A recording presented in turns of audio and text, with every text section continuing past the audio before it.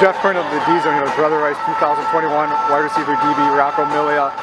Just finished a big game here at your guys' home field. Lawrence Tech versus De La Salle, the defending state champs.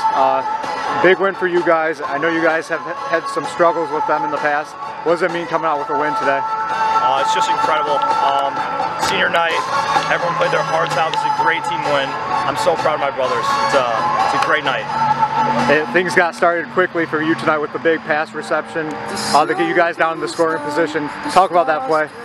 You know, the corner was shading inside a little bit, so I gave him a little head fake and just took off. And my quarterback threw a perfect ball. The O-line blocked well. It was just a perfect play, and I caught it.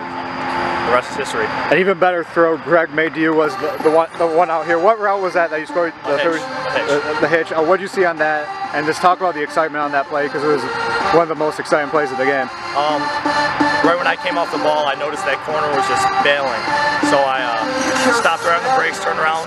Greg put it right in my chest, caught it, made a move, and went straight to that corner end zone and scored. But again, all the O-line and all Greg. I was just there to make a play. You guys are off to a hot start this year, Catholic Central next week. What do you guys got to do to come out with a win next week?